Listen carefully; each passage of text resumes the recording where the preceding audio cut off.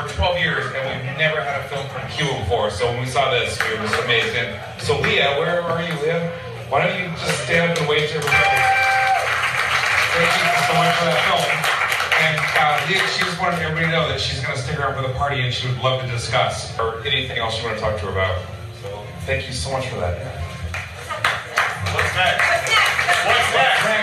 We're gonna have a party, so stick around. So Fighter X, if you're into like video games, and he's an 8-bit electronic musician, and so it's gonna be this really amazing show that like nothing you've ever seen before. And then after that we have Jensen, electronic music.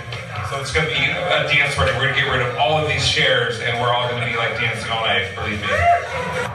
Thanks again for interviewing with me again, Melinda. Not a problem, Janet. It's great to interview with you. And my name's Melinda Rabine, and some of you might have known by watching Janet's channel that she was one of the first people to come and interview me about my film Asylum, which looks at mental trauma brought on by domestic violence. And we are just fortunate that now we are done filming.